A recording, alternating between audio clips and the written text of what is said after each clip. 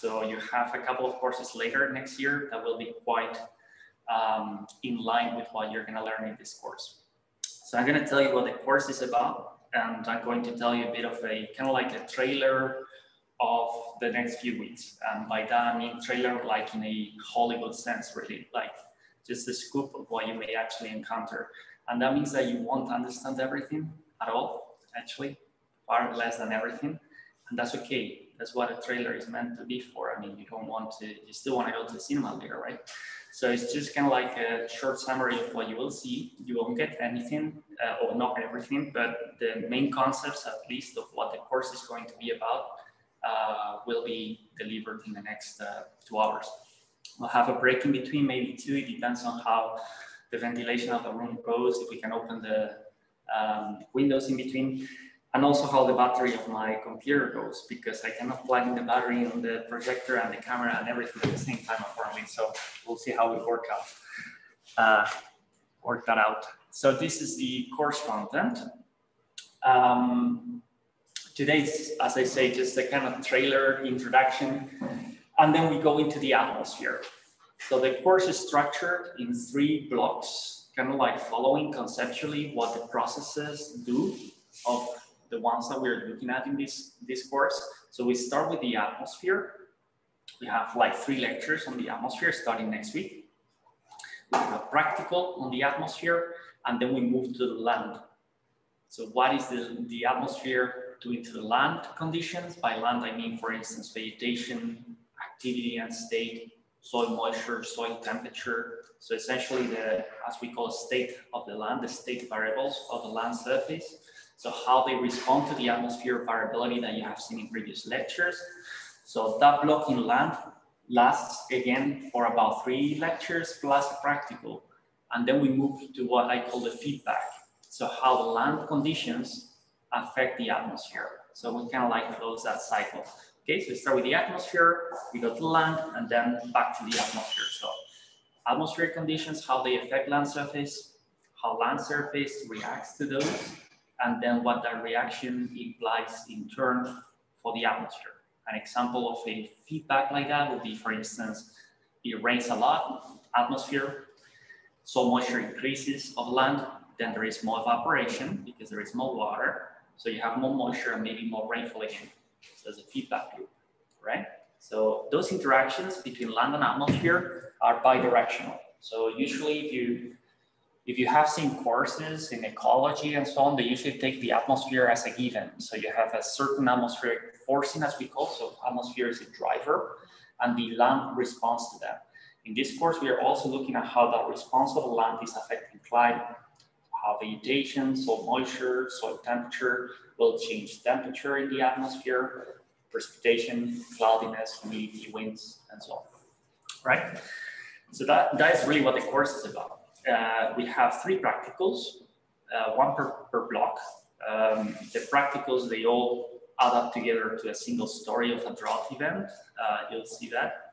They use a computer software called GLASS, which is a model of a land-atmosphere interface, which is very useful for academic purposes. We also use it for research here at the lab sometimes. But it is very good for academic purposes because it is very minimalistic. It just has the processes that you need to know. You can see the equations, you can track the changes, you can know what happens when I change this here to this other variable. So it's actually very structured, very modular, and very conceptual. It has a very easy to use user interface, so that's also a good reason for using it. And you'll see that in the first lecture, you get acquainted with it quite rapidly. So that's for the practicals. At the end of the practicals, you have a report. The report accounts for 25% of the course, and it's individual, okay? And it's essentially answering the questions that you have during the practicals, showing that you actually did the assignments and what you learned, okay? So that's nothing that you're not accustomed to. The other 25%, because the exam is 50%, is something a bit more novel to you, but will be the easy 25%. It's a presentation per groups. Let's see how it works out with the current measures, but we'll get it to work. You have 4 scientific articles in UFRA already, and a folder that I think I call scientific articles or something like that. They are the full that I listed here in gray. This is the year, this is the first letter of the first author, I guess. And those 4 papers, essentially, you have to pick one per group of 4 or 5, because you guys are 18, I think. Let's see if in coming days the numbers change a little, but I presume that you would need to have like 4 people per group, maybe even 5, okay? So let's say you organize in groups of 4 or 5, and you pick one journal article, each of you, okay?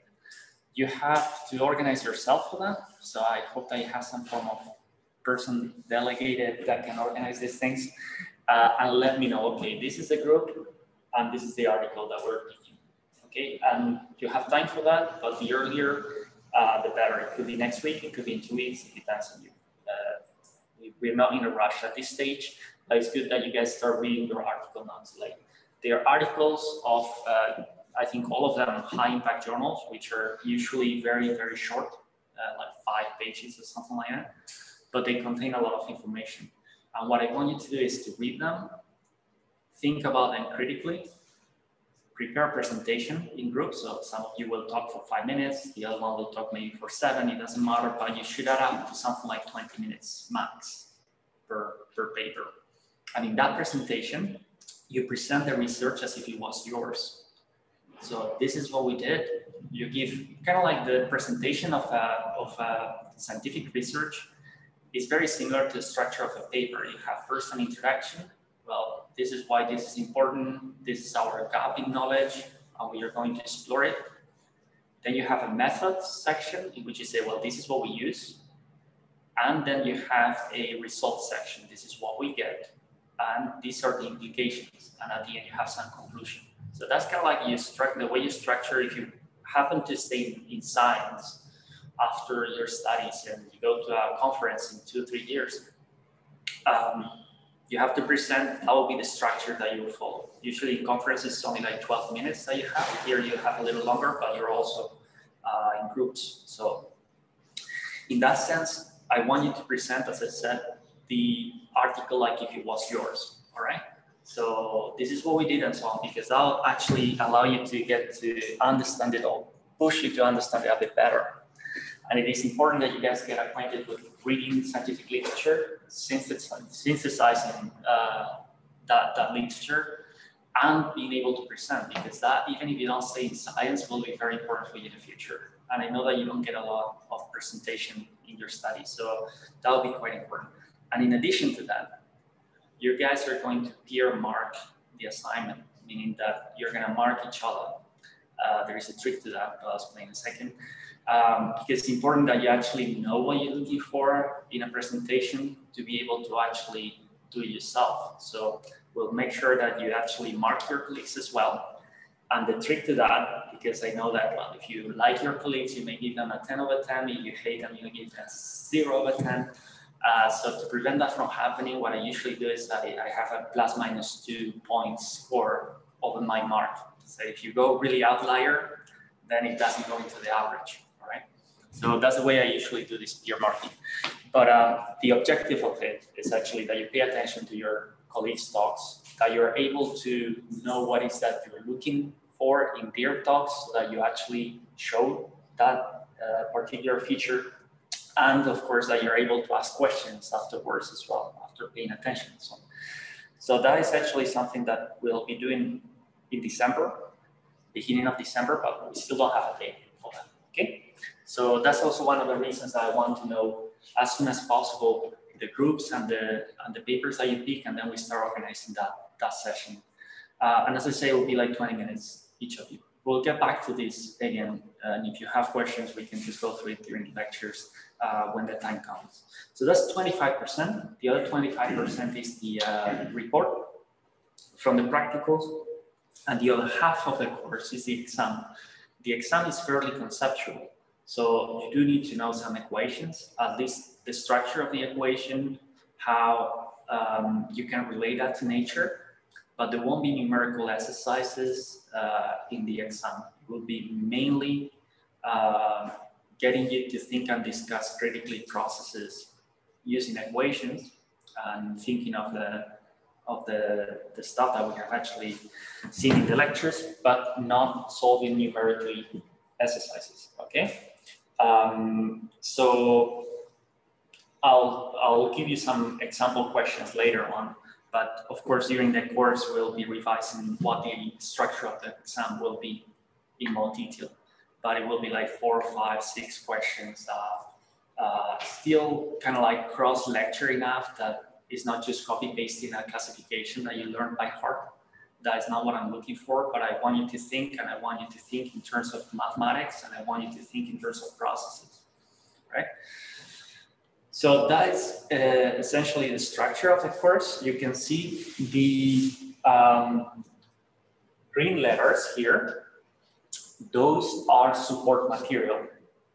They are book chapters, and they correspond to the books that you see down here, 4 books. They are all in the library, few copies, because you're only meant to be actually checking them in there. However, I do have for you, and it's already in UFRA, all the PDFs of the chapters that you need, which are the ones that are listed here. But as I say, nonetheless, the books are in the library if you need to look at them physically. There is no single good book on land atmospheric interactions to date, and that's why we have 4 in there, touching different aspects of the course, because the course goes all the way from the top of the atmospheric boundary layer, so like 2 kilometers over our heads, down to the bedrock or the water table. So it's quite interdisciplinary. It really touches the soil, plant, atmosphere continuum. So it's not really easy to find books that actually match the course content. What are those support material PDFs for? They're not for you to read before the lecture. They're not for you to read at home and learn by heart. They are for checking. They are a substitute to Google, if you wish. So if there is anything in the lectures that you don't understand, and of course you didn't ask me, which you can always do, that support material is there to give context to that, okay? So nothing that is not in the lectures will come in the exam. I mean, it might be that something that is in the lecture is very summarized. You have to write a paragraph or 2, but that's possible. But essentially, the support material is for support. It's to give context to the stuff that you learn in the lectures. To some of you, it would be good to read it, or at least parts of it, to say, yeah, okay, this I didn't actually understand it correctly.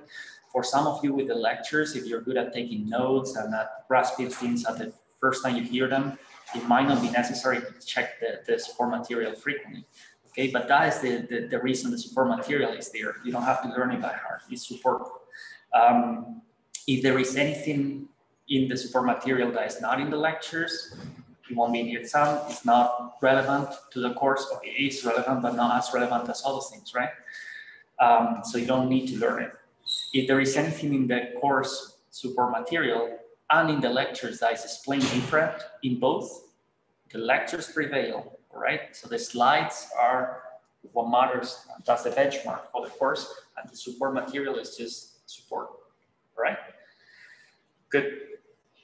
And I don't think there is an option of anything that we explain in the lectures that is not in the support material. I think that the chapters, I essentially cherry-pick them very carefully to make sure that the stuff that we see in the lectures is actually there if you want to consult some of the topics, right? The slides, as you probably see, they are quite comprehensive. I do include quite a lot of things per slide, and it's got to do with the fact that I want you to be able to study the course from the slides and the notes that you take. I know it's not, if you were to go to a presentation camp, and they'll probably tell you this is way too much text per slide, but the reason for that is that I want you to actually be able to study the course with the slides. So I would definitely advise you to print them beforehand. I used to print them myself, but then some people brought them, and then it was a bit of a mess because we throw a lot of paper, and I just felt guilty about it. So this year, you guys bring it, and if you want, if you don't want, you don't have to, of course.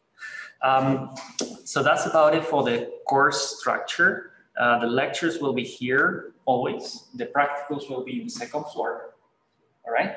The exam and the group presentations, we still don't have a date, all right? Any questions so far?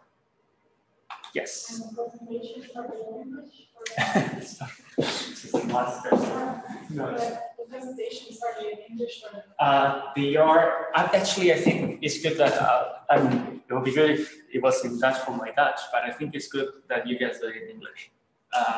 Because if you eventually happen to stay in science, you will have to present them in English. You will never encounter a situation in which you go to a conference and you have to present in Dutch.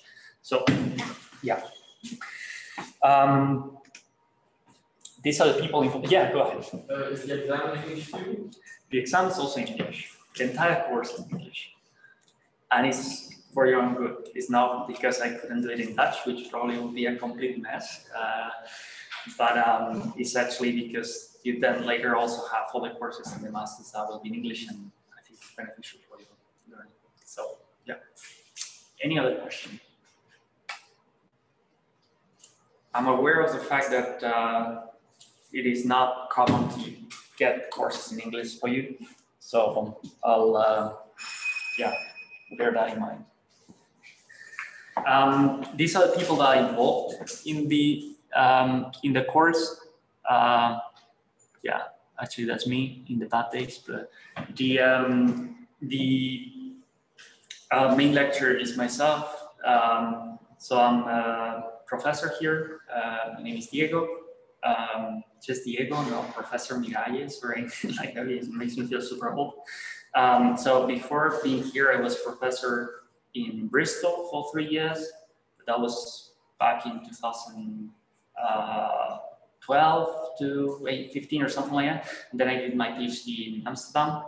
I worked in Washington, D.C. at the USDA, the US Department of Agriculture, and in NASA. And before that, I was in England, and then I did my master's in the Netherlands, and also a master's in Amsterdam, in Madrid. That's where I'm from, and that's actually the most beautiful city in the world. So that's me. Irina is a postdoctoral researcher in my team. She's been there for 4 years now. She studied in the Russian State University of Hydrometeorology in St. Petersburg. Then she moved to Germany, where she stayed a few years to do another master's and a PhD at the Max Planck Institute for Meteorology, and she will be taking care of the practicals. And then we have 2 guest lecturers. You probably saw it in the previous course content table, that in lectures 7 and 9, we have also a guest presentation. So they are shorter lectures of about an hour, and then about 1 hour of guest lecture, all right? And that guest lecture will be a presentation of about 40 minutes and some questions. And those 2 are researchers in my team. Dominic is working on land feedbacks, as you see there, and Brianna Pagan is working on hydroinformatics and remote sensing.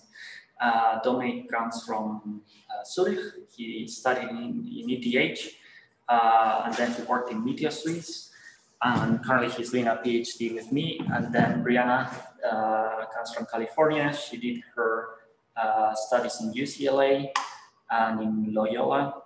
And then in the present, she's also working in Quito as a scientist and doing the PhD with me.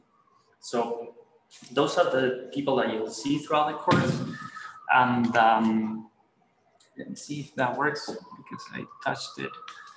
And this is actually where we come from. So this is the hydrology and climate team. We are upstairs, 2nd floor. Anytime that you want to pass by, you're welcome. My room is the room that you see here. It's in front of the computer room that you'll use for the practicals, if you're familiar with it. So the one just in front of it is my office. And the themes that we study range from man-atmosphere interactions and feedbacks, climate extremes like droughts, heat waves, and how we monitor them with satellites, how we model them, and how we go to the field and sample the variables that are necessary to understand those processes. So very related to the water cycle at usually global scales and the interactions with climate through vegetation and so on. So the course, actually, as I mentioned before, is meant to be the foundation for two other courses that come later in year 4. One of them is in the first semester, is this meteorology and ecoclimatology course that will be taught by Hans Verbeek. And the second one is this one, climate change processes that I'm currently developing. Will be taught for the first time next year, and you will get it in 2 years because the second semester, right? So I'm gonna teach it this academic year for the first time. So in February, and then you'll get it in February in the next academic year, right? So those courses, they're on climate and meteorology, and they build up in scale, right? Here in this course, we're gonna see that 1 point or ecosystem scale vertical processes as changes between land and atmosphere and so on. Then you go into the meteorology and ecoclimatology, and you look at processes that are multi-day to year and are taking a continental scale, etc. And then in the climate change processes, we start looking at decades and centuries and global scale, right? So they work in that way. They are increasing in spatial extent and in temporal scale. The course that we have now is really from minute to day, and is really ecosystem scale maximum, all right? So this is the lecture for today. As I say, it's just a trailer, really. So I'm just going to give you a bit of an introduction of what you're going to see in coming weeks. So if there is any question right now, then we can solve it before going to that. No? Is it cold for you guys? A little cold, right? No? Is it okay? All right. Okay, so why land atmospheric interactions? What is that we're going to look at in this course? I think you already got a bit of an idea about it. I don't know where to put the zoom thing so that it doesn't bother you guys. Maybe this corner I use it less. No idea. Maybe like this. Yeah, that works. So, yeah, go ahead. You can also minimize. I can minimize it, right? So it's still gonna be seen at home, obviously, if they want to. It's a user dependent. Yeah, so I'll do that. That makes sense. So it's still recording and so on. You think, right? I have zero idea about this. The first time I use it. Okay. So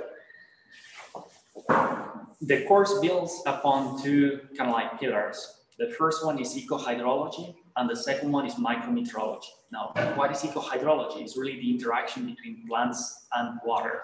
So how do plants use water? What plants imply for the hydrological cycle? So essentially all the fluxes and states of hydrology and ecology, all right? So that is what ecohydrology is about, plant-water interactions. Micrometeorology deals with the meteorology or the state of the atmosphere in the very thin atmosphere on top of the land, usually just a few hundred meters, what we call the atmospheric boundary layer. We'll go to that later.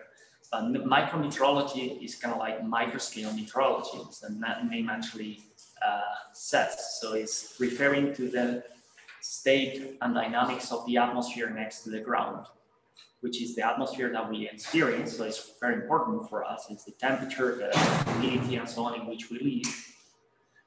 And it's also the humidity and temperature in which vegetation lives and interacts with, all right? So when we put together those two things, we end up with our land atmospheric interactions course, which is essentially dealing with how vegetation, soil moisture, and soil properties affect the transfer of water, carbon, and heat between land and atmosphere in both directions. So all the transfers of heat, moisture, and chemicals, in particular carbon, between land and atmosphere. That's what we are going to look at a kind of like vertical scale. So looking at vertical fluxes, right? So the extent of the course is really essentially from the water table or the root depth to the top of the atmospheric boundary layer. ABL stands for atmospheric boundary layer. As I said before, you're going to see these concepts many times later, so don't worry if you don't catch something today. This is the atmospheric boundary layer. The atmospheric boundary layer, maybe I can just give you a 10 seconds introduction. This is the low part of the atmosphere that is well mixed because of the roughness of the surface and the heat and the moisture that is being transferred from the surface. So it's just convective, it is well mixed, and then you have an inversion on top of that. And then you have the normal troposphere. But that little layer is like in a water pipe. You always have like a boundary layer when water is flowing through a pipe, right? It's this the part of the flow that is affected by the roughness of the surface of which is flowing, right? And it's affected by the roughness, but also by the changes of heat and moisture in our case in the planet. There's the first few hundred meters of the atmosphere where most of the weather events actually happen and where we live. That's the atmospheric boundary layer. Why do we focus on that part of the atmosphere? Not just because the most important one, weather-wise, but also because the one that is affected and affecting the ecosystems. Humans, right? There's a few hundred meters. In some places like the tropics, it can go to a few kilometers, 4 or 5 kilometers, but usually it's just a few hundred meters. Right now it's very low. So let you know. So I'm going to put some variable names to these arrows, so it's going to look a little crowded for a second. Hope it doesn't look too scary. Now, we're going to look at these 3 cycles: the energy cycle, carbon cycle, and the water cycle. Carbon in particular, a little less than the other 2, and specifically for CO2, because it's very important for climate, right, and for vegetation. So we're going to look at carbon a little less than the other 2, but we will also discuss carbon cycle in this course. Now, regarding the surface energy balance and the energy cycle, I think you've already got some lectures, as I said, but it's important that you can like grasp a bit of what this actually means. So this is just the top of the atmosphere. Forget about it for a second. Let's look at the land surface. You have essentially outgoing radiation short and long, and you have incoming radiation short and long. We'll have a lecture on this at the ecosystem scale, so don't worry about it. But you know that the balance between these 2, what comes and leaves in terms of radiation, we call it surface net radiation, right? And it's this term in the equation, is Rn, that's surface net radiation. So it's what comes minus what goes in terms of radiation. So those are the orange fluxes, those are radiation fluxes. Radiation is a form of energy transfer. But there are other forms of energy transfer, like conduction of energy, convection. Those are to the red arrows that you see here. Those are not radiation, but they are energy transfers. Especially these 2 are very, very important in this course. Probably the 2 most important variables in this course, the latent and the sensible heat flux. All right? Latent heat flux is this one. Sensible heat flux is this one. And they are just means for dissipating that net radiation that you have in here. So you have a certain surplus of radiation at the surface, and that usually gets partitioned mainly across those 2 fluxes, either sensible or latent heat. What are they? Well, the sensible is just warming, and the latent is just evaporation, right? Warming and evaporation. If you have extra radiation here, you can either warm the land and then conduct the heat to the atmosphere, so the air gets warmer, or that radiation is actually used to evaporate water, and that water vapor moves into the atmosphere. The latter is latent heat flux, the former is sensible heat flux. We call it sensible because we sense it. It's a change in temperature, right? This is sensible heat flux, is a change in air temperature. Latent heat flux, you don't experience any change in temperature. The energy is being used to vaporize water, so I experience the change in humidity with latent heat flux. Why is it called heat if it's just humidity? Because the energy that is used to vaporize the water is actually still there in the water vapor. And when it moves up in the atmosphere, cools down and condenses, it releases the same amount of energy that it absorbed in the first place. So that's why we call it a latent transfer of heat, because the heat, the radiation is being used to vaporize the water, to break the hydrogen bonds, to essentially transfer liquid into gas. And that energy is still captured somehow in the water vapor when it condenses and forms a liquid, again, it's released in the atmosphere. It's a latent source of heat. If you remember from high school, when you have phase changes by liquid to gas, you spend a lot of energy, but you don't change the temperature, right? So that's essentially a sensible heat, latent heat, right? So the those two fluxes, sensible heat and latent heat, are very important in this course, all right? So if you think of this equation here, which is a surface energy balance equation, a way to present the surface energy balance, you can see different ones during the course. What you see is that if you have a certain surplus of radiation, this Rn, net radiation, and let's say that that surplus is partitioned into sensible and latent heat flux mainly. We'll go through these ones later in the course, but they are minor compared to these two, the sensible and latent heat. Let's say your latent and sensible heat are very small. So there is an extra radiation still there. What you would experience is a change in surface temperature. That's what this equation means. Essentially telling you that if you have more energy coming than what you're able to dissipate, the system warms up. If you dissipate more energy through fluxes like latent and sensible heat and so on, that what is coming from the radiation, then you're going to cool down. You're spending energy from the system. All right. So that's what this differential means. It's just a differential of surface temperature over time, and it will be zero if everything balances, and it happens during long periods. But if you have suddenly more energy coming down what you manage to dissipate through fluxes, then you have a warming. That differential of surface temperature over time will be positive. All right. That surface temperature is your state variable of the land surface for heat, right? So if you think of energy, state variable is the temperature of the land surface temperature. So that is really the state variable when you're tracing energy cycles for the land surface temperature. For the atmosphere is the air temperature. That's what TA means here. So the state in terms of heat of the atmosphere is measured by temperature of the atmosphere. That's the state variable in the case of energy, temperature.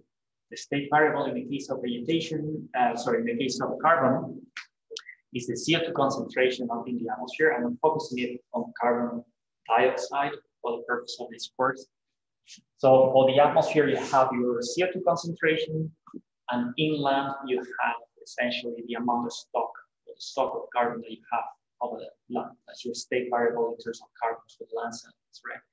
And there are fluxes between those as well. So you have the balance between photosynthesis and sinking of carbon into gross primary production, and the outflux of respiration, essentially. The R stands essentially for respiration, and you'll see, and you probably know already, that this is a simplification. So in the case of the carbon balance, this is the most simple carbon cycle that you can picture. You have photosynthesis taking CO2 from the atmosphere, and then respiration putting it back into the atmosphere. And if you have an imbalance between those two, you have a differential. If you think of the land surface, you can have a positive differential when you have more photosynthesis and respiration. If you think about the CO2 concentration, you have a positive differential when you have less photosynthesis and respiration. You have an accumulation. That's the differential that you have here. NEP, I'll explain in a second what it is, but it stands for net ecosystem productivity or net ecosystem production, right? And it's essentially the balance of these two, the GPP and the R. So if you do one minus the other, that's what you get. But you'll see in a second in the next slide a bit more detail on that. So that's the surface carbon balance equation, or one way of presenting the surface carbon balance equation. That is analogous to this energy balance. And then you have the water balance, which is probably the one that you have seen the most, or maybe not, but certainly you have seen it already with Nico,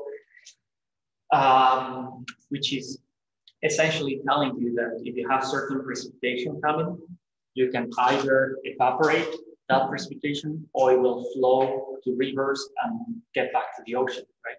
So essentially you have a certain precipitation, part of it is infiltrated, part of it will go into river runoff, part of what it is infiltrated, maybe. So as you know, you probably know already, you certainly know already, I think.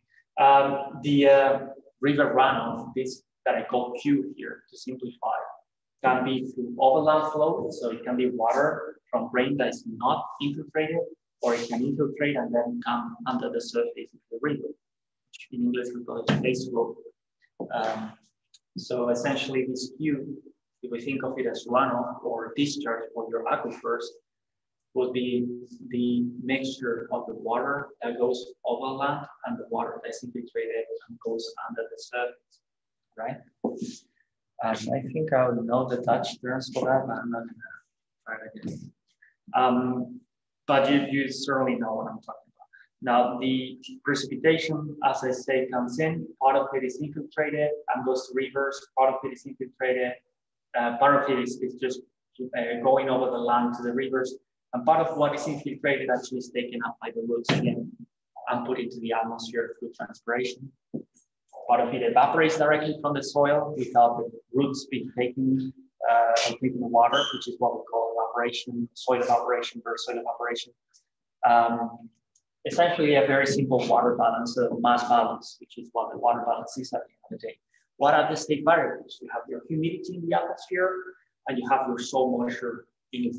Of course, soil moisture at different layers, the same as for the temperature of the carbon stock, if you want to actually think of the land surface as a multi-layer spectrum or domain. So if you look at the water balance equation, same thing. If you have more precipitation coming in than evaporation and runoff leaving, then you have an accumulation of water, right? That's what we call differential in soil moisture over time being positive, right? If you have in the atmosphere the Q, you can also draw the analogous atmosphere water balance situation. You will have a differential of Q over time that will be positive if you have more evaporation and precipitation. So you have an accumulation of humidity in the atmosphere. And those are just continuity equations. So water balance equations are very simple. They can get more complicated, but if you understand them, then you can start thinking in terms of physics about the environment that surrounds you. And that's actually quite important. Now, the links that you see here are all interacting among each other. And that's what I'm going to try to focus on for the rest of the lecture today. So these cycles that you see here are linked together. And their links are very obvious, like this one in here of latent heat and evaporation, because latent heat, as I said before, the latent heat flux is just evaporation. In fact, it's the energy used to evaporate the water, but it's just evaporation. It's latent heat. Actually, this E here stands for evaporation. And this is the latent heat of vaporization, lambda, that you will see in the next lecture, which is essentially the energy that it takes to evaporate 1 gram of water. So multiply times how much water is evaporated, then you get the energy that it takes to evaporate all that water. That's what the latent heat flux is. So of course, it's evaporation. It's the same thing by different units. One is in units of heat, and the other one is in units of moisture, water, mass. All right. So that is an obvious link. You have the energy balance and the water balance completely tied together because of evaporation. Because evaporation takes energy from the sun, this radiation surplus, and that radiation we have here, and it puts it back into the atmosphere through latent heat flux, right? And that powers the hydrological cycle. You have your evaporation, and then that is moisture, cloud formation, then rain, and so on. So those two cycles are certainly coupled very synchronously.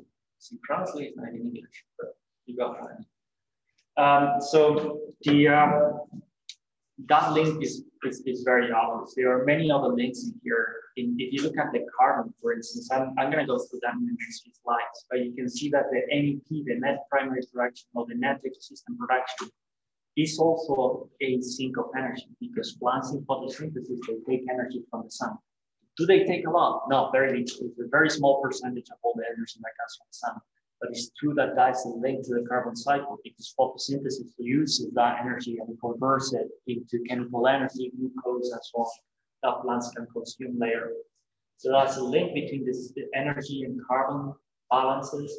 And then you'll see that the carbon balance and water balance link happens throughout the stomata opening and closure mainly, but there are other factors. And in essence, anything that is affected by vegetation is linked to the carbon cycle because vegetation is carbon. So if you have an accumulation of carbon in land, in biomass, and by growing that biomass, you're changing weather, you're changing the heat and moisture transfers. Of course, your cycles are going to tie together to the carbon cycle. All right. So that NEP that I put in here is actually, maybe this is confusing because I use the R for respiration. It's not the autotrophic respiration. It's not the respiration from biomass. It's not biomass, sorry for that, from plants. So the respiration from plants is what we call the autotrophic respiration. You take the GDP and you subtract the respiration from plants, then you get what we call the net primary production, which is biomass. Right? It's just building up of biomass. When you have a forest that you just planted and it starts growing, is because it's sinking more carbon through photosynthesis than what is actually putting back in the atmosphere as respiration. Okay, we'll go through those processes maybe later in the course, but I think that you've already got courses in that. Now, if in addition to that, we consider the heterotrophic respiration from the soil, microbes and so on, then you get actually an extra flux of CO2 into the atmosphere, and the remaining, which is a little smaller than the net primary fraction, is the net ecosystem exchange. Right? And if in addition we think that, well, that forest may actually burn eventually, or there might be plagues that kill the trees and so on, and that will release the carbon into the atmosphere from the biomass that was accumulated, then we also remove that, which is a carbon flux taken into the atmosphere, and we end up with what we call the NEP, the net ecosystem productivity, which is the one that you had in the previous slide. And that is the long-term carbon storage in your ecosystem, which is usually close to zero, unless you suddenly plant a forest here and look in 50 years you have a forest. So of course, all that biomass has been your accumulation of carbon in the system. All right, but usually if you look at a mature forest, like the Amazon, you don't have an NEP that's positive all the time, at least not over a prolonged period of time, because it's already balanced in terms of carbon takes and releases. Okay, any question? You guys still okay? Let me see the battery. I cannot see the battery, right? No. Okay, let's hope we're okay and it doesn't switch off.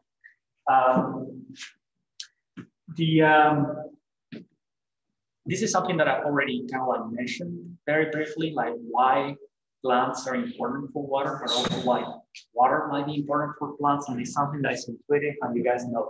One thing is that first of all, the water molecules are used in the photosynthetic reactions, right? So the plants take CO2, they take water from the ground, they use the light, and then they form glucose and they expel oxygen into the atmosphere. That's the photosynthetic reaction, the easiest one that you can think of. So water is being used by plants in the leaves to photosynthesize and create the glucose, their carbon, that then they may consume to produce energy that they can use to grow, or they can use to maintain their activities and so on. So that's one thing. How much water is being consumed by plants in photosynthesis? Very little. Say 2-3% of what they are absorbing from the roots. Now, but they need that actually to perform the photosynthesis. Now, water also maintains the structure of the plants, especially those that don't have lignified tissues, like grass and so on. If they don't have water, they just wilt. All right. So that is actually one reason. Of course, plants need to have water. It's just like us; they're like 90% water. So they are formed by water. They are depending on water for their cell rigidity and entire plant structure. And in addition to that, they use it to solve nutrients and to distribute them. So a bit like us with the blood, right? So there is nothing different in that sense. And sometimes they even use it to cool down, like we do as well. When it's very warm, you can transpire, and that actually prevents you from warming up part of it, which is actually a perfect example of sensible and latent heat. You have a certain amount of energy. Imagine you put yourself in the sun and you start sweating. That is because your body is using that energy to vaporize the water inside your body instead of warming up your body. So it's a reaction of your body to dissipate that energy in a way that you don't warm up too much. So limiting the sensible heat by creating a latent heat as a form of dissipation of that radiation that you're receiving. That's essentially how an ecosystem works, also how a plant works through transpiration. But there is one thing that is different for us and for the plants. I said that plants actually use only like 2-3% of the water they take from the roots for photosynthesis. Even if they are composed by water, we are also composed by water. We're not drinking like 2,000% more water than we need. We're not like exudating that water constantly through sweating like plants do, right? So that is kind of like weird in that sense. Like, why would plants actually need that much water, or at least take that much water that they don't use, right? So that's actually my next question. And last year, what we did was we had kind of like devices to vote and so on, but I thought that with the COVID would be not the most hygienic thing to actually distribute devices. So probably they wouldn't have allowed me anyway. So I think we're just gonna go old-fashioned here and raise our hands. So I'm first gonna read the question and the answer, and then go back one by one. So you have to choose only one, and you have to choose one. So the question is exactly what I just mentioned. Like, if you have more than 95% of the water that plants take being directly lost through transpiration into the atmosphere, the question is, why would they actually do that? Why would they throw out 95% of the water they take into the atmosphere? And the possibilities are, plants need to waste water to get food from the earth. Roots constantly pump up water no matter what. Plants choose to have a self-supply of rainfall. Leaves moisten the earth to prevent dehydration, or God likes it this way. So, who thinks it's A? Plants need to waste water to get their food from the earth. Come on, be brave. Your mates are not gonna laugh at you here. Come on. Okay, who thinks roots constantly pump up water no matter what? All right, there's a few hands there. Crazy man, don't be afraid. Okay, don't be ashamed. Plants choose to have a self-supply of rainfall. Yay, very poetic. Leaves moisten the earth to prevent dehydration. Cool. God likes it this way. Great, because I'm gonna keep on pushing for good. So the right answer is A, and you guys all failed. Come on. There are some of them that are less plausible than others. The last one is certainly not very plausible, but some of the other ones can be confusing. So we can quickly review those. Maybe we can start by B. So roots constantly pump up water, no matter what, is actually not technically wrong. The truth is that roots don't pump. Pumping is just putting pressure to put the water out.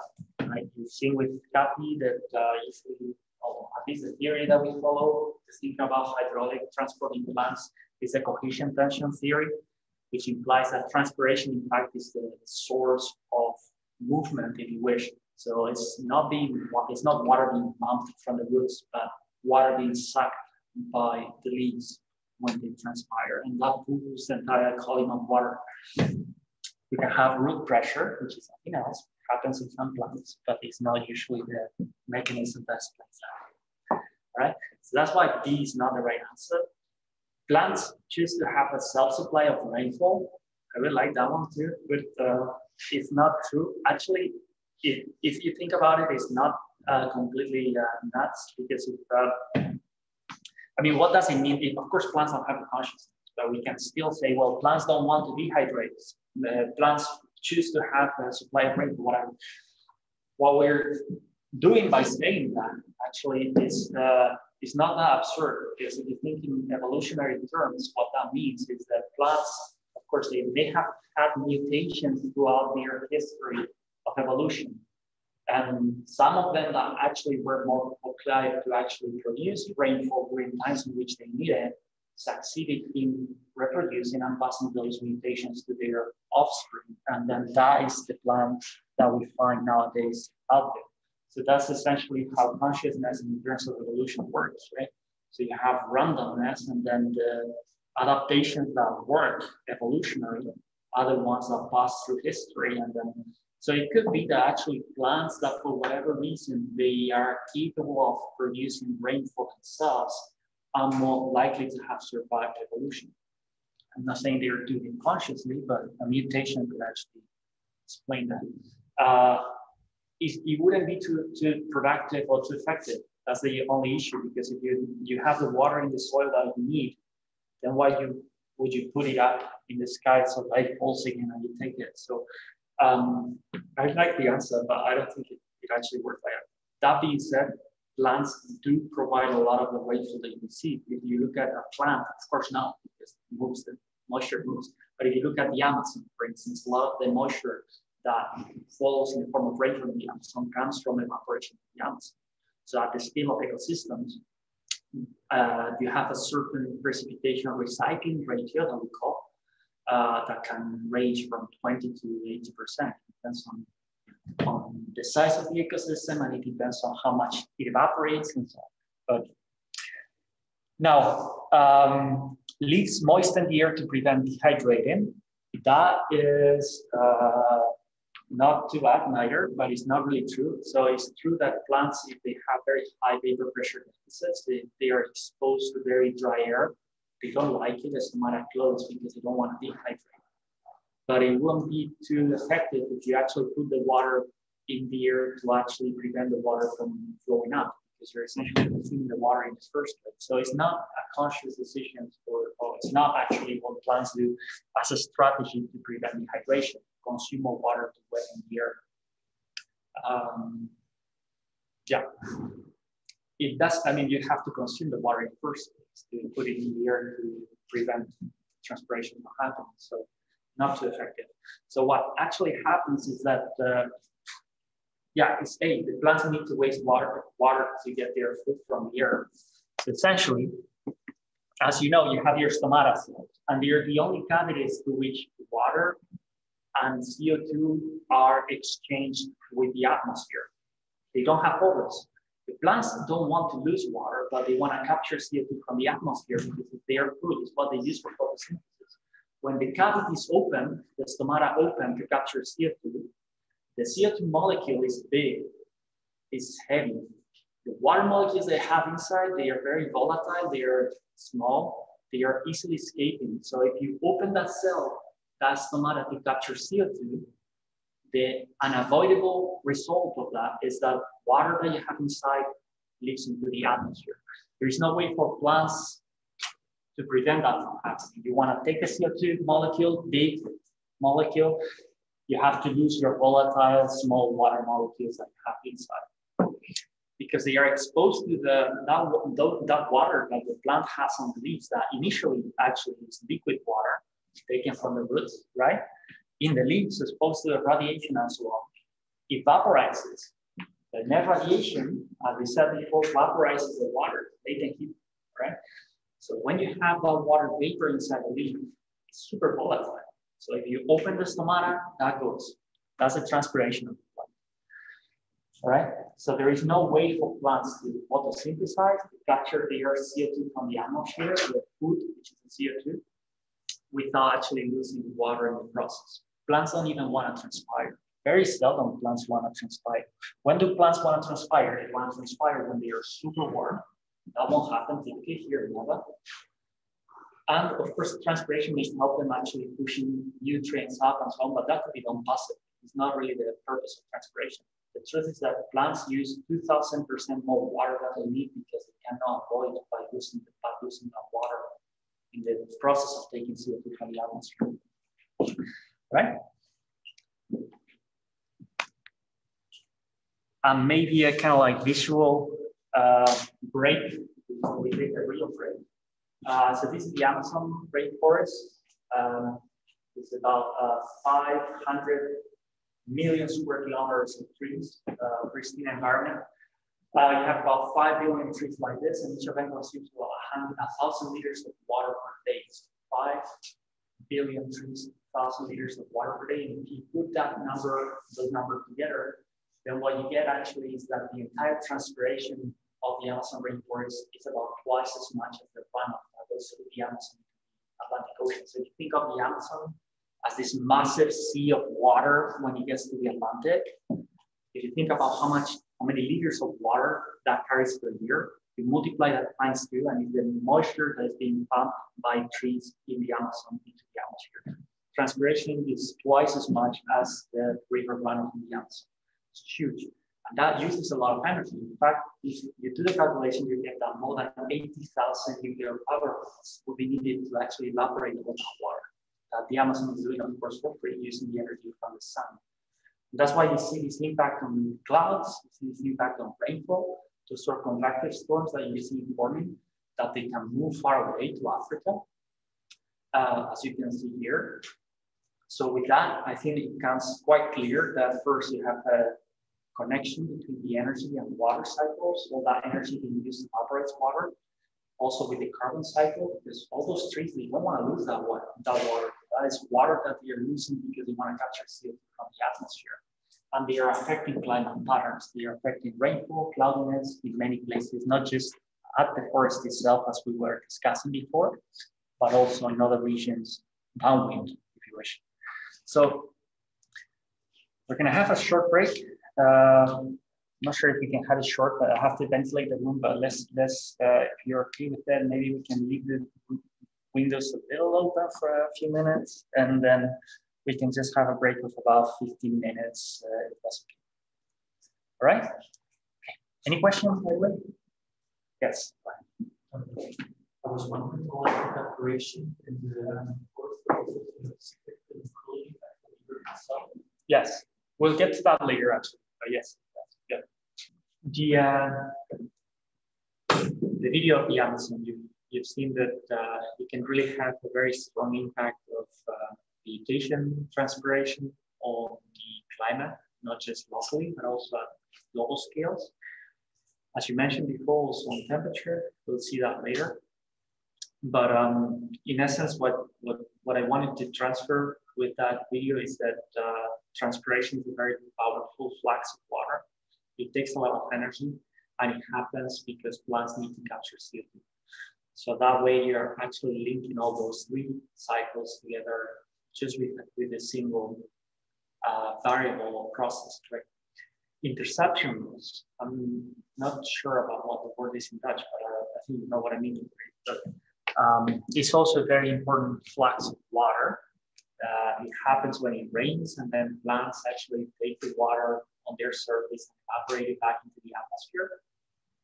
So that is not water being taken by the roots and evaporated through the stomata. Photosynthesis happens, but it's actually water that stands on top of the leaves and the trunks and then evaporates because of the passing air and so on, and the energy that you get from the sun. So in that sense, interception loss, which for the Amazon is about 20% of the total rainfall, and about 40% of the transpiration, actually, 30% of the transpiration, is a very big flux as well, a lot lower than transpiration, which takes transpiration about 70% globally of the total land evaporation. By the way, I don't use the word evapotranspiration that you probably find in literature. For me, evaporation is everything, because as you have seen before, transpiration is also evaporation. It's evaporation of water on leaves. So I only use the word evaporation, land evaporation, terrestrial evaporation, to mean everything. To mean transpiration, which is the biggest flux, interception loss, which is the second biggest flux, together with the third, that is direct soil evaporation from the pores of the soil. But all that are different fluxes of evaporation. And actually, you can see the different components of land evaporation here. Big one, transpiration, 60 to 80% global. Interception, which is about 10%, and bare soil evaporation, the same, about 10%. And then you have snow sublimation, so it's the direct vaporization of snow, solid water, and open water evaporation. technically speaking, sublimation is not evaporation. It's still taken as part of evaporation. Essentially, the transfer of solid to gas, called sublimation. All right. So that is for the land. Of course, over the oceans, we also have ocean evaporation, which is straightforward. It's just one single source of evaporation, which is the open water. Okay. I have some numbers here. Nothing for you to memorize. As I said before, this course is not about global scales. It's really about ecosystem scales. And the only reason I put that is to give you a bit of context. But I guess it's important for you to know that over the oceans, you have more evaporation than precipitation. Over the land, you have more precipitation than evaporation. And it cannot be all the way because you cannot evaporate more water than what you get over the land, right? So if you have a certain amount of volume precipitation over a long period, that's the maximum evaporation that you can have if it is a long period. That's the input of water that you get. That applies usually, unless you have a lake or something like that, that's constantly drying out, or an aquifer from which you're pumping at very high rates. That usually applies to the entire continental land. So you have more precipitation than evaporation. And in the oceans, you have the opposite, because at the global scale, you have to have the same amount of precipitation and evaporation. It has to come back, right? It's a cycle. So global precipitation and global evaporation are equal over a long period. And they are distributed in ocean and land that way. You have more evaporation in the ocean than precipitation. And over land, you have more precipitation than evaporation. And one reason we know that over land, we have more precipitation than evaporation is because we have rivers bringing water from land into the ocean. Otherwise, where is the water coming? All right. So over land, the water balance will be precipitation equals evaporation plus river runoff. If you take a long period and you discard the change in soil moisture in time, that differential that you saw in the water balance equation. Over the oceans, you will have the precipitation or the evaporation equals the precipitation plus the river runoff that comes from the ocean, from the continents, right? You can also think of atmosphere water balances, if you wish, but I'm not going to get this done. It essentially implies precipitation, evaporation, and the moisture advection. So advection is horizontal movement in the air. You use it a lot, right? You talk about advection of moisture and advection of heat. Right? So vegetation plays a key role in transpiration and interception loss. Okay, that's what I wanted to point out with this, and also point to the fact again that vegetation is carbon. It's a central element in the carbon balance, and that indicates that there is a link between the carbon balance and the water cycle. It is not the only way by which vegetation affects the hydrological cycle, so I can tell you a few others. You already saw that vegetation affects precipitation, and that is partly because of what we mentioned, or largely because of what we mentioned, that transpiration uses or puts a lot of water into the atmosphere, and that generates clouds and may trigger rainfall locally or downwind. Okay, you saw it in the video of the Amazon.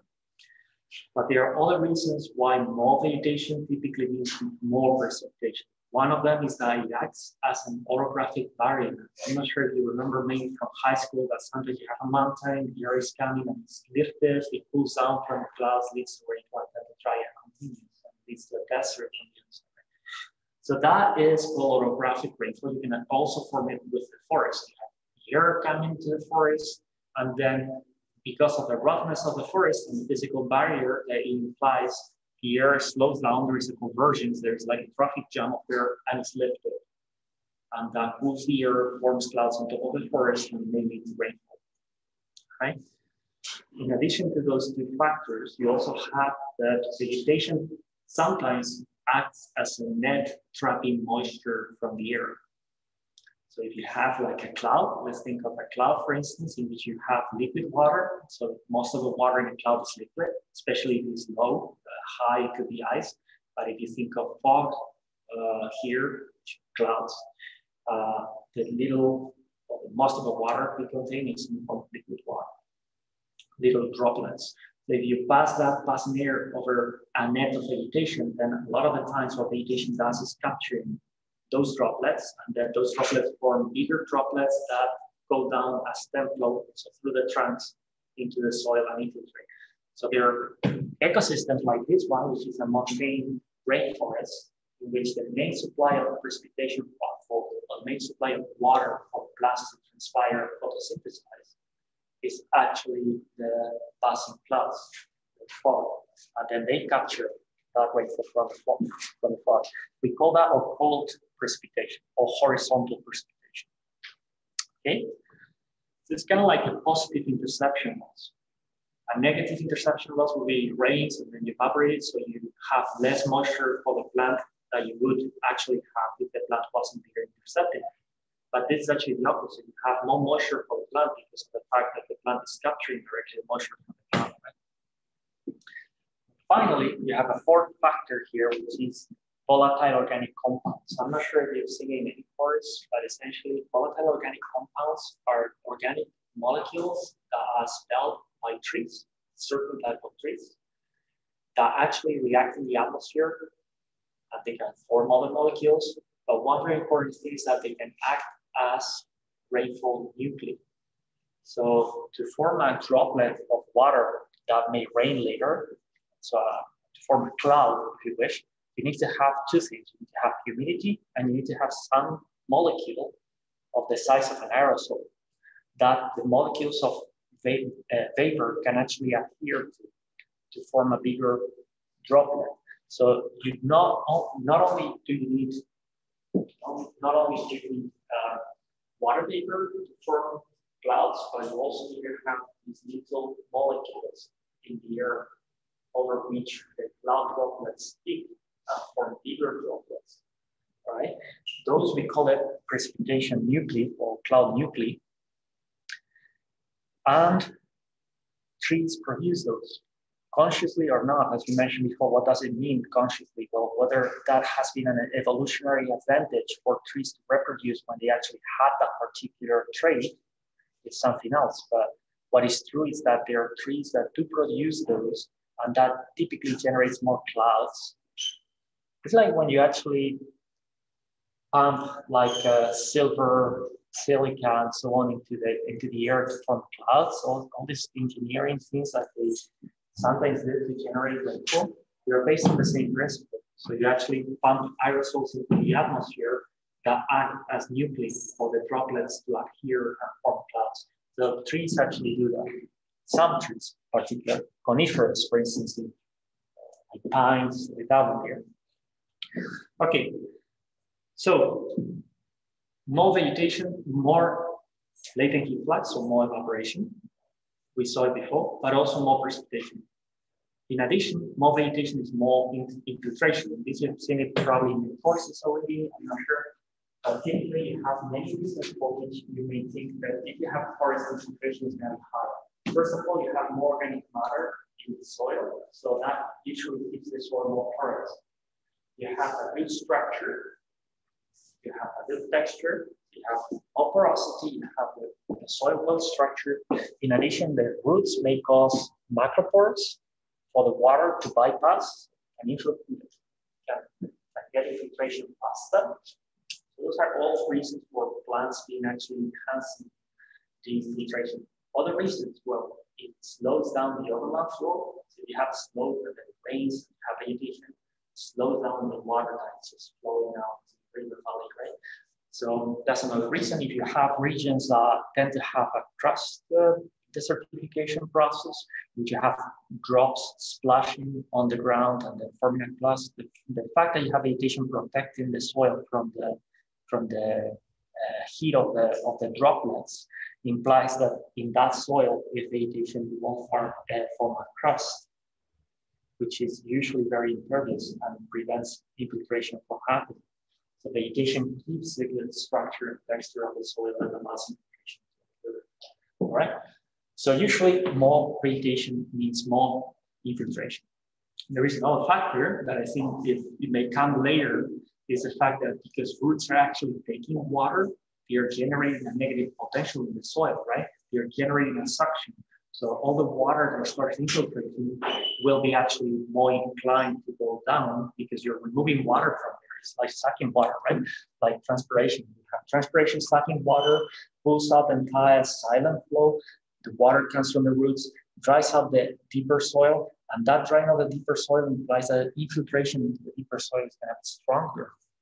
So that stronger infiltration also has to do with the leaves evaporating water, right? Okay, so more infiltration, more precipitation, more latent heat flux, and what will be the net effect for rivers, for instance? What will be the river runoff when you have a forest and when you don't have forests, for instance? Think of a more binary example. So usually because forests consume a lot of water through transpiration, it means less river runoff in total, unless really you have a lot more precipitation happening there because of the presence of forest, which needs to be a big forest for that to happen, right? Because otherwise the rainfall just probably falls downwind somewhere else.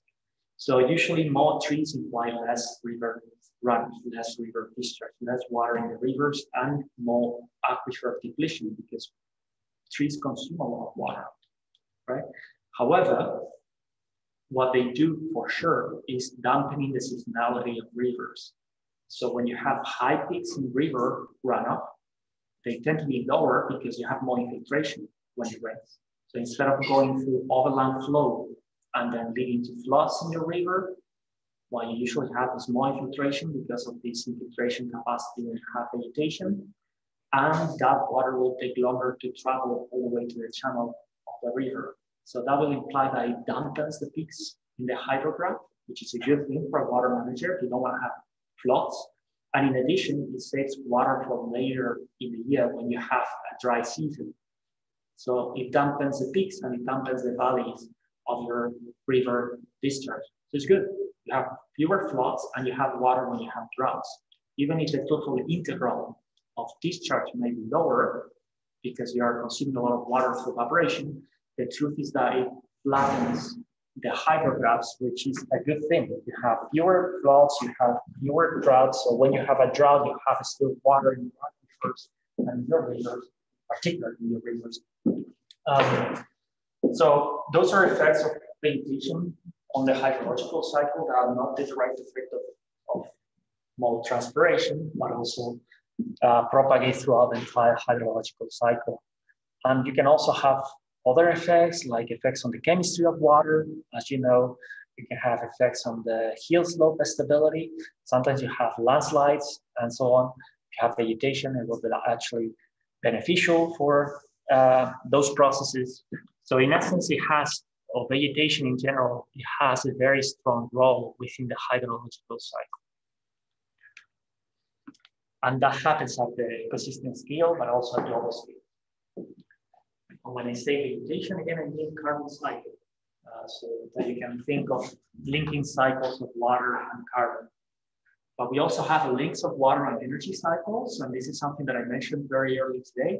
And it's very obvious because of evaporation. So you have evaporation taking a lot of energy of the radiation that we get and essentially powering that latent heat flux and then releasing that energy up when you form a cloud. So that latent heat flux, which is here, which is the latent heat of vaporization times the amount of water that is vaporized. This, of course, is the evaporation that you have here with different units, right? So that's the link between the water balance and the energy balance. That is most obvious. There are others that you can think of. Okay. And as you have already guessed, probably the most important variable of this course is evaporation. Latent heat flux. So latent and sensible heat flux, particularly in evaporation, is very important because it's linking energy with water, it's linking energy with carbon, and water with carbon. So this equation is probably the most important equation that you're going to see in this course. I'm not sure if Nico already introduced it to you, but it's the Pema-Montis equation. It was designed by this guy here. We'll see a bit of the history of the equation and the derivation of the equation later on during the course. So I'm not going to go through what the different variables mean here. But essentially what this equation is for is to calculate latent heat flux, to calculate evaporation. But you can use it for other things if you actually rearrange it. You see net radiation here. So do you want to know what the net radiation is, knowing certain evaporation? You can do it. You can see, for instance, this is water vapor. You can see actually well, if you were to look at the energy balance, you will know that this is actually when you consider these three terms, it's the sensible heat flux, the residual of these three terms, really. So there are many things that you can look at. You can look at the stomata conductance if you know everything else. So it's essentially, this equation is essentially linking also the carbon, water, and energy cycles together. So it's a very important equation in the center of the forestry. And what can you use it for? As I said, to calculate evaporation, but maybe what you want to know is, okay, we have certain global warming. So that's going to change evaporation by how much? So you look at the effect of temperature in this equation, which comes to this, and I'm not going to tell you too much about that because you'll see it in the next lecture. But that would be a way to actually give you a first order guess of what would be the impact of, for instance, global warming on the hydrological cycle. How much global warming will increase evaporation according to this equation. And then you can think of, well, that water vapor going in the atmosphere, potentially causing more clouds and rainfall, and so on. Okay. Another thing that you can do is to look at the effect of land cover changes. You change the land cover, you change your stomata resistance, maybe also the aerodynamic resistance, maybe you change the albedo, which is coming here in the net radiation, and different things in here. So what would be the impact of your river discharge of planting a forest? Well, you see, okay, what was the evaporation here? What would be the evaporation if I plant a forest? I modify these terms, and then I see with this much precipitation I get, if I have this evaporation now, and I'll have this is how much runoff I'm gonna have left after planting my forest. So you can use this equation for many things, okay? And one of the things that I mentioned here is monitoring the needs for irrigation, because at the end of the day, transpiration is water use by vegetation, water consumption. Okay? So plants want to have sufficient moisture in the soil to be able to open the stomata at maximum to capture CO2 and grow. So you need to have in the soil the amount of moisture that's required to maintain this evaporation at the potential, or the potential evaporation. We'll see it later. If you haven't seen it in other courses, it's an important concept. So you want to irrigate up to the point in which the plants do not think twice about opening the stomata to capture CO2. They just open it, they get the CO2 because they know they have sufficient moisture to allow them to do that. So how much do I have to irrigate? Well, the difference between actual and potential evaporation, the difference between what you get in this formula, which is the actual evaporation, and what would be the maximum that would occur if plants had sufficient moisture in the soil. That's essentially your irrigation if you want to simplify it. Okay. One part of this equation that is very important, and that we will see in the next week actually, is this Clausius-Clapeyron relationship. I'm just going to tell you now what it means. It means that if you have water and air, you can hold more water vapor in that water and air. Nothing else. And that relationship is exponential. So the water vapor, that's the temperature. So if you are in the tropics at 20 degrees and you increase 10 degrees the temperature of the air, then you can get a lot more water vapor in that air. If you are here at 0 and you go to 10, then you can get just a little bit more water vapor in the air. This is exponential. Okay. And I think that with the things that we have seen in the lecture today, we already understand quite well that vegetation is not just, or ecosystems are not just a response of what happens in the atmosphere. You have seen probably ecosystem classifications that tell you with this temperature and this precipitation, you should have a coniferous forest. Well, vegetation is not just one way interacting with the atmosphere in which it gets all the force and the precipitation, the temperature, humidity, and then it reacts to that. But it's also shaping the atmosphere. It's shaping the atmospheric processes, it's shaping climate, not just the climate it receives and and also the one downwind, as you saw in the video of the Amazon. So that is one reason why these maps, when you look at them, these are just example maps, but you can think of a map of temperature and a map of precipitation instead of radiation and evaporation. They look similar to the maps of vegetation, right? But it's not just because vegetation grows when the temperature and the availability of moisture is suitable, but also because the vegetation activity and state affects the temperature and affects the precipitation that occurs there, right? And that's why we refer to this process as feedbacks, right? As I mentioned before at the beginning of the lecture, you have, for instance, precipitation happening, then you have more vegetation growing, and then there's more transpiration, and then you have more clouds and more rainfall. That would be an entire feedback. That's what we call a positive feedback, actually, not because it's positive for anything, but because an initial change is amplified by the system. So you have an increase in precipitation leading to more vegetation, leading to more transpiration, leading to more cloud formation and rainfall. Again, and again more vegetation, and again more rainfall. That is what we call a positive feedback. Our positive feedbacks, they're like vicious cycles, they are just keeping on amplifying until there is an external driver that stops it. In the case I'm talking about, for instance, you have an anticyclone with sunny skies coming, and then rainfall stops. So something silly because we're working at different scale. Vegetation doesn't grow during cyclones, but you get the example. So that would be a positive feedback that is stopped by an external cause. You also have negative feedbacks in the system. Let me think of a negative feedback. So you have no CO2 in the atmosphere, and plants grow. And because they grow, they take more CO2 from the atmosphere. They photosynthesize, they take more CO2. So that is essentially dampening the initial increase in CO2. That's a negative feedback. More CO2, then that causes more photosynthesis and biomass. That implies more uptake of CO2 and less atmospheric CO2. So that is a negative feedback. Negative feedback essentially is self-regulating. So the initial change is dampened, attenuated by the system. It's the opposite. In climate science, we usually want to have negative feedbacks. We want to make sure that the perturbations that we have in the system, let's say CO2 emissions, but could be anything else, are actually dampened by the system. So that the system is resilient and resistant to the perturbations that we impose on it. If we have positive feedbacks, that's not a good thing, because a little perturbation can actually be amplified and become a lot bigger.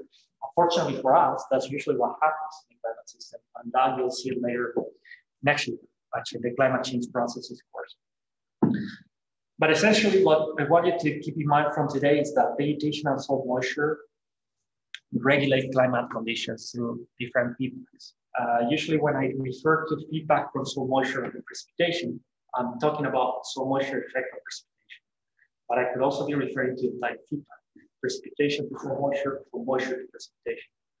That's another positive feedback, right? More rainfall, more soil moisture, more evaporation, more rainfall, more soil moisture, evaporation. Okay. So how do vegetation and soil moisture affect climate conditions? We've seen already the mechanisms. I'll just paraphrase. Well, through the carbon cycle, which we haven't mentioned too much, but of course, if you take CO2 from the atmosphere through photosynthesis, you have less greenhouse effect, and potentially lower temperature, right? So that is something that I was just taking for granted that you know. So through that carbon exchange, ecosystems, of course, affect temperature. That's something that you're aware of. And that's, in fact, the reason why people, or policymakers, want to plant forests, because they want to have more CO2 taken from the atmosphere on the premise that that will lower the temperatures, right? So the carbon cycle exchanges of vegetation affect temperature, affect climate. That's clear. In addition to that, you have also not biochemical processes, but biophysical processes from vegetation affecting climate, transpiration and interception loss, right? And in addition, the characteristics of vegetation. The albedo, for instance, you know what the albedo is probably, right? You recall, I think it's probably the same in touch. Well, essentially the reflection of the surface. So if you have a surface that is very dark, there will be more net radiation because there will be less outgoing short-wave radiation, less reflection of solar energy. So there will be more net radiation for evaporation and for heating of the atmosphere. Sensible and latent heat flux. All right. So when you have vegetation, usually you have a darker surface, meaning a lower albedo, meaning more energy being captured. If it is darker, you have more radiation being trapped. That's why your dark t-shirts in the summer, they get warmer. Right? So having vegetation being darker implies more net radiation, which implies more evaporation and more sensible heat flux, both more wetting of the atmosphere and more warming of the atmosphere. More evaporation and more sensible heat flux, more turp and more latent heat flux and more sensible heat flux, which is the same. All right. So through that process, vegetation also affects climate through the albedo. And the albedo relates to the color of vegetation, but also the structure. Because we have like a multi-layer structure, the radiation from the sun finds it harder to escape later. So it's not reflected so easily to the atmosphere. It's reflected here and then bounce back and so on. And at the end, you have a larger fraction that's absorbed. So it's about the color and it's about the structure of the ecosystem, multi-layers. Okay. So for those reasons, usually vegetation has a high absorption of energy, a low albedo. Okay. So all those things from vegetation affect climate. It's the carbon cycle exchange. It is the color and the structure that change the albedo. It is the transpiration and interception loss. And of course, also the aerodynamics, as we mentioned before. If you have vegetation there, it can affect the flow of winds and it can lead to, for instance, raise of the air, formation of clouds and rainfall, and it can lead to other processes. Okay, so all those aspects matter when it comes to the ecosystem interaction with the climate system, with the atmosphere. All right. In the case of soil moisture, it's very straightforward. If you don't have water to evaporate, all that net radiation energy is going to go to warm up the atmosphere. So imagine you have a certain surplus of radiation here, net radiation, more radiation from the sun coming that we are emitting, which is a normal condition during the daytime, and you don't have water to evaporate. So if you don't have water to evaporate, all that surplus of energy is going to go to warm up the surface and then a sensible heat flux to warm up the air on top. So the sensible heat flux and the latent heat flux, they are competing dissipation mechanisms, right? So your heat dissipations that are competing. If you have plenty of water, typically the latent heat flux is higher. If you don't have water, the latent heat flux is small and the sensible heat flux is higher. If you don't have any water, the latent heat flux doesn't happen. There's no evaporation, there's no water, right? And all the net radiation you have goes to warm up soil and the atmosphere. So sensible heat flux. Okay, so that's why soil moisture is key on this, because if soil moisture drops below a level that we call critical soil moisture, then it starts limiting this partitioning between latent and sensible heat. So essentially, if we think of transpiration, plants start transpiring a little less than they would if they have no moisture. So they start photosynthesizing less than they would if they have no moisture. That's why for irrigation, we want to keep the irrigation so that the soil moisture is always above this critical soil moisture. Because the moment in which soil moisture goes below critical soil moisture, which is somewhere between fill capacity and melting point, so it's a relatively moist soil, but not too much.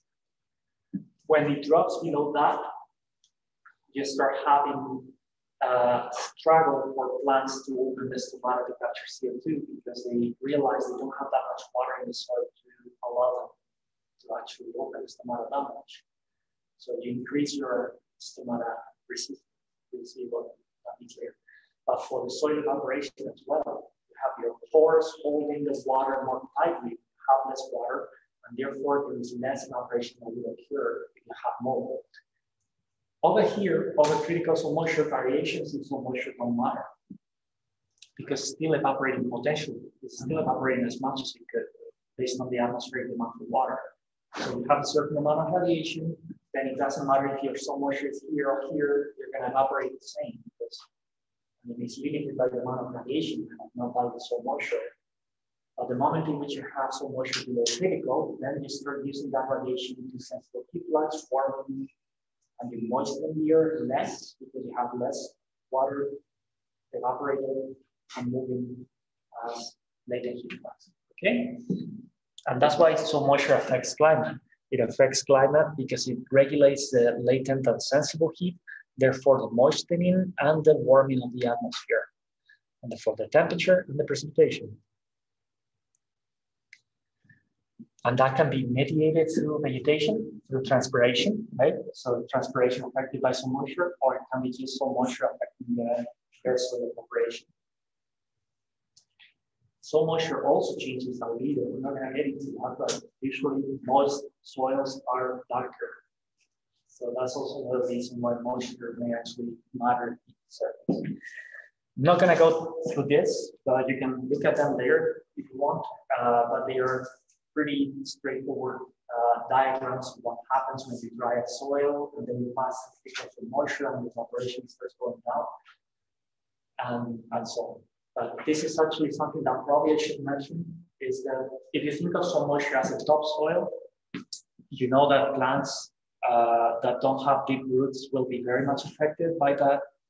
But if you have trees that have deep roots that may be actually tapping onto water reservoirs, for instance, at the aquifer level, which happens sometimes, is the water table.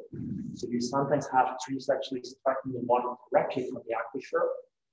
In that case, it doesn't matter what happens here, because plants, they are not stupid. They usually take the water from where it's more easily accessible for them. And it's got nothing to do with consciousness, neither. This is pure physics. You have a pool of water at the leaf level, and the water potential will determine where the water comes from, knowing where it's more easily accessible, right? So in that sense, if you have tree roots all the way rooted into the water table, then soil moisture there won't matter too much because transpiration will continue even if the topsoil is dry.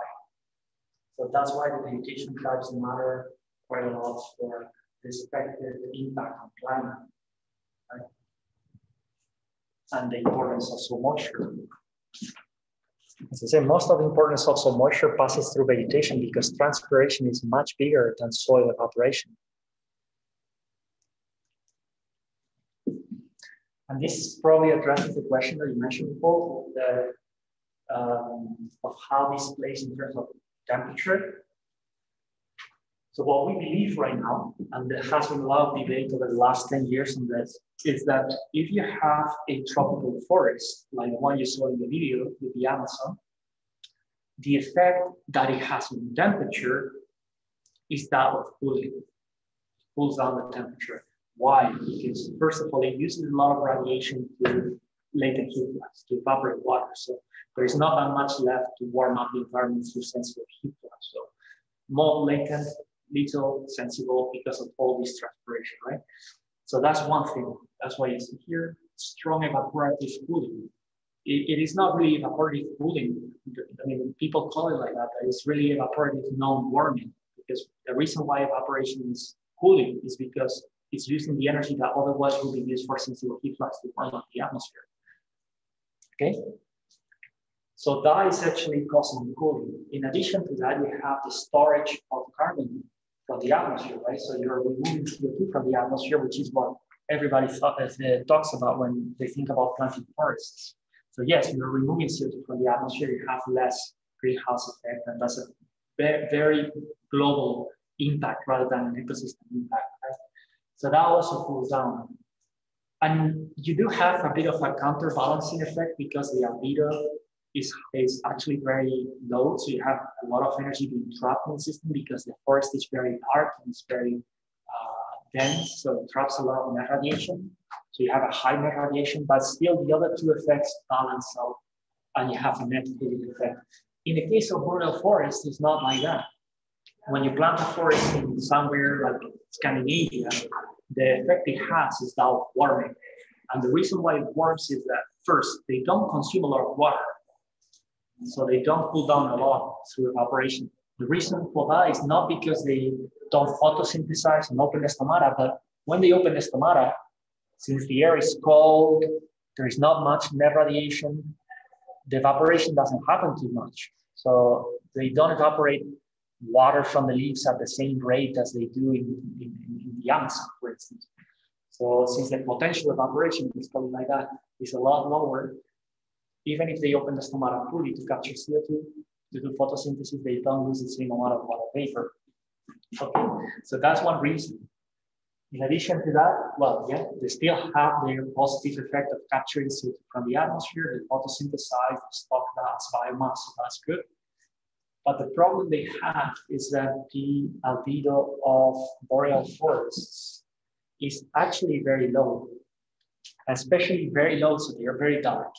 Very low in compared to the alternative, which is not having a forest and usually having a surface covered by snow, which has an albedo of like 0.9, implying that about 90% of the radiation that from the sun that the snow surface gets is actually reflected back into the atmosphere. So there's very little net radiation in a snow-covered grassland. But if you plant a forest, even if it snows on top, you still have a very dark surface because of a multi-layer ecosystem that you're dealing with. So when you look at a forest from space, even if it has snow, it's quite dark. And that implies much more net radiation. So that's why this effect here is so big, and it implies that all that radiation being trapped is actually overcoming the positive effect, the cooling effect of transpiring mold and capturing CO2. So planting forests in Scandinavia for combating, for instance, global warming is a very bad idea. And probably at the latitudes in which we are, it would need to be actually addressed because it's not clear. That's the effect in temperate forests that you see here. Okay. But since we know that land cover can affect climate and in different ways, then we can also think of what is the impact of the land cover changes that we already have introduced and the ones that we can introduce in the future. So how through land cover changes, we are actually modifying climate. And we can even intentionally modify the land cover to change climate. And that's what we call geoengineering.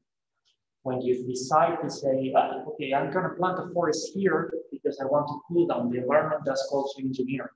But it could be also, I'm going to plant potatoes instead of rice because they are lighter and they have a higher albedo. That's also geoengineering, right?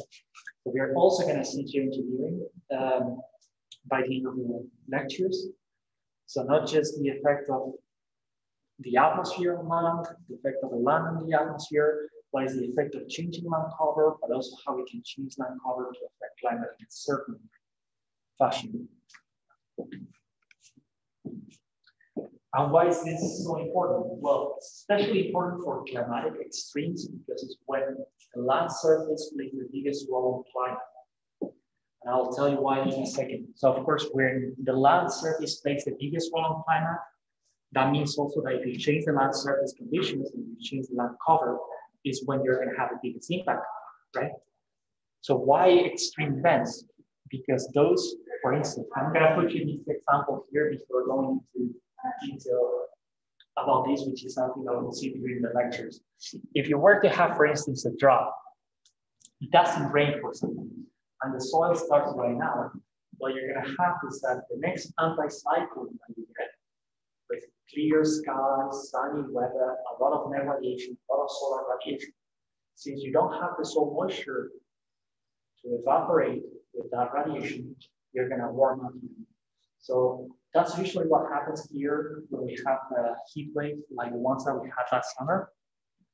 So it doesn't rain a lot at the beginning of the summer or in spring, so the soils are not particularly wet. So what happens is that when the normal heat event comes, it encounters dry soils. Soils that cannot evaporate a lot of water, that cannot evaporate potentially at potential evaporation rates, but actually below critical soil moisture. So what happens is that the majority of that net radiation that comes with the heat wave, clear skies, and so on, is actually being used to essentially heat floods.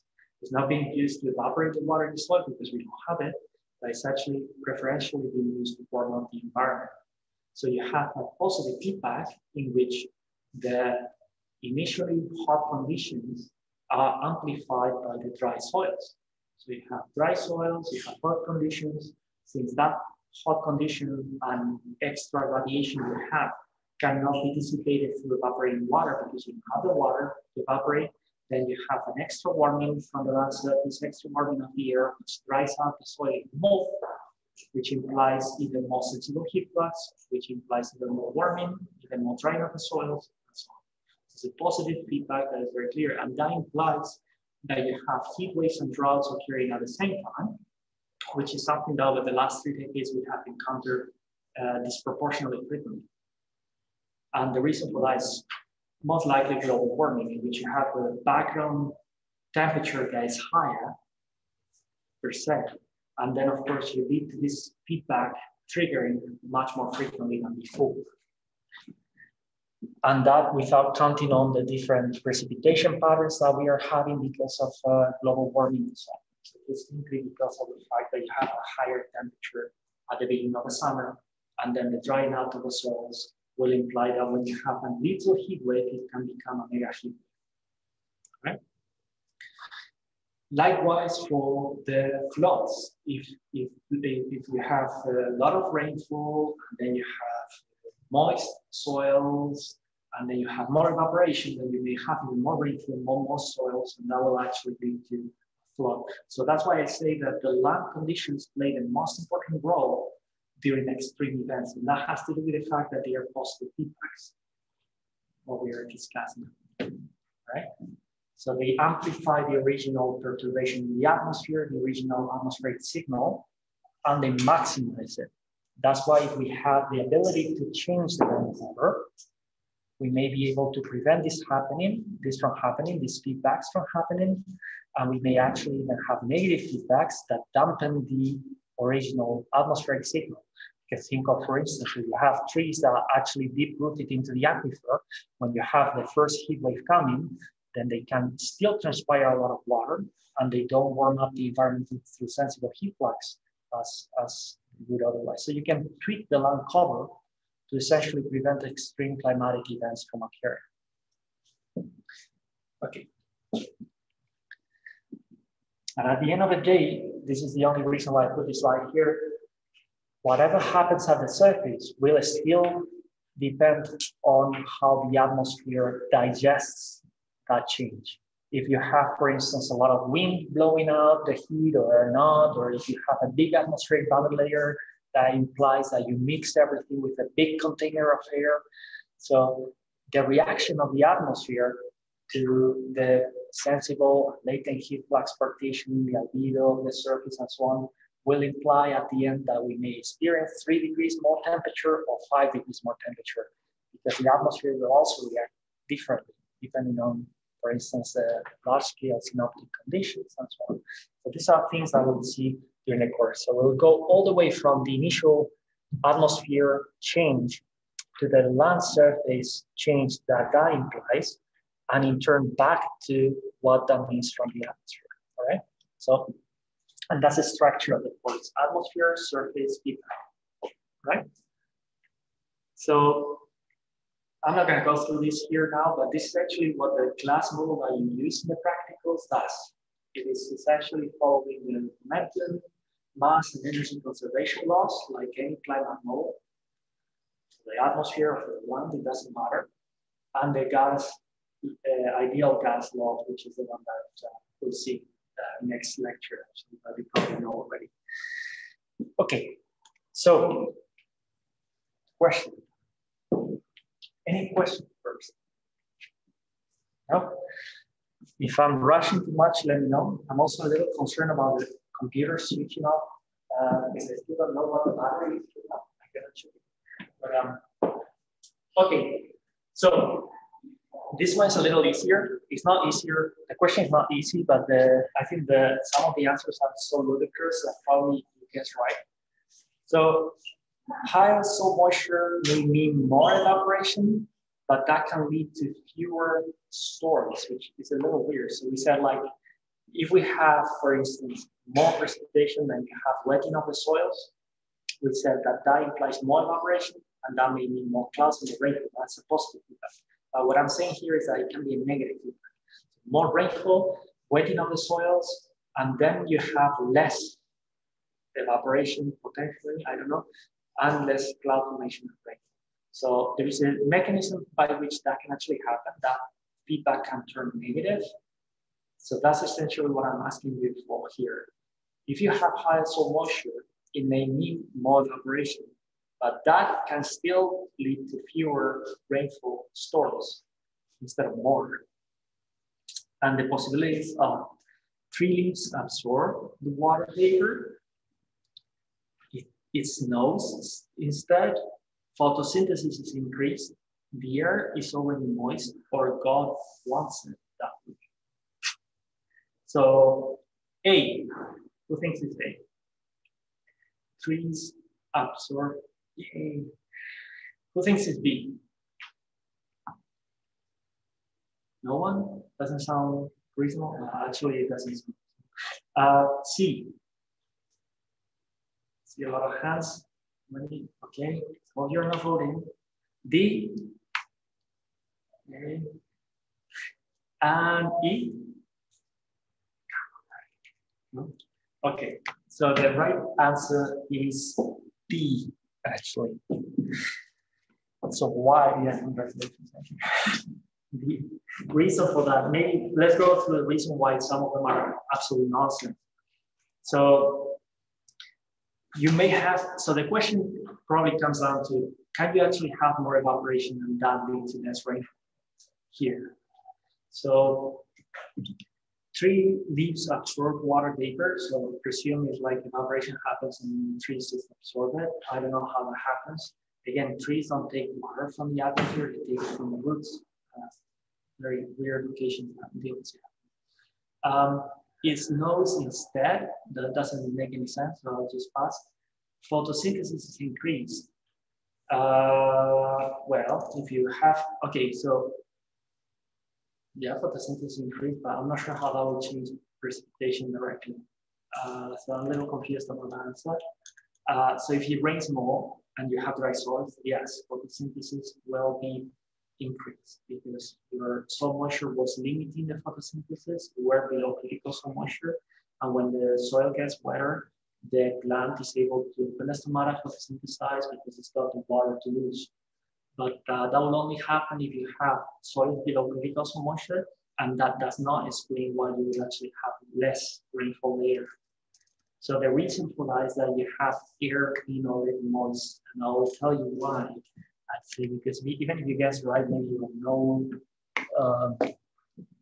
So what happens, actually, what can happen is this negative feedback. You have more rain, that wets the soil, that means more evaporation, but suddenly you have less rainfall. And why would that happen? So let's think maybe the other way around, because it's probably easier. If you have a dry soil, because it hasn't rained, then you have more sensible heat flux and less latent heat flux. How can that lead to more rainfall? The same question that flipped around, just putting minus in where I said plus. So the thing that happens is that if you have dry soils that don't evaporate a lot, but generate a lot of sensible heat, they warm up the air next to the surface, and that generates convection. It's like in a pan when you're cooking pasta and you're still warming it from below and then start generating convection cells because the air, in the case of a pan, is actually the liquid that is in the bottom is lighter, is warmer. So when you warm up a fluid, gas or liquid, it becomes lighter. So then it tends to go up, and then you start generating a circulation cell, convection. So that's essentially what happens. If you have a sensible heat flux being very high here at the surface, you're warming the air very much, so you're making it lighter, and that air will tend to move up more strongly. If that happens, and that air is already moist, as I was saying, that's going to actually lift the air, cool it down, form clouds, and lead to rainfall. Right? When the air moves up, as you will see in the next lecture, it cools down, and then it condenses the moisture it has. So it can happen that what is really limiting the rainfall is not the amount of moisture in the air, so it's not the latent heat, but it's the sensible heat, the amount of warming of the air that will generate that convection and will lift the air to cool it down. Right? So When I said before, precipitation depends on two factors, humidity content and the presence of cloud nuclei, I was probably lying. We needed a third factor, which is cooling that to actually saturate it to form liquid. And through that convection that is generated as you warm the surface, you cool the air up and you cool it. So all the moisture that it has, it is actually condensing, and that can lead to storms. So sometimes in the summer, when you have a dry soil and you don't have any evaporation there, it's actually when you get the worst thunderstorms, because all the air that comes from the sides, as you can see here, as it passes through your town or whatever, as it is so warm and dry there, and so much sensible heat flux, it starts warming up, and then it leaves.